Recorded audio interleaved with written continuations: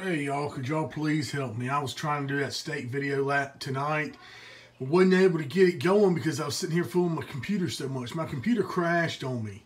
Okay, so I had to upgrade and get one that's got Windows 10 on it. Now, I've got Windows 10 at my office, and I'm able to edit, my office at work, do a little video editing from there, but I'm not supposed to. But let me show you what I'm talking about here. Now, click down here, and it pulls up over here. Let me find it. See where it says photos right there? You click that.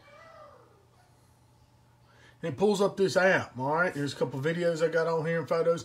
Now, at my office up here, it'll say, start a storyline or start a video or something like that. It doesn't say this on my home computer, so I don't know how I can edit videos or put videos together. Y'all, please help me out if you can. Thank you so much.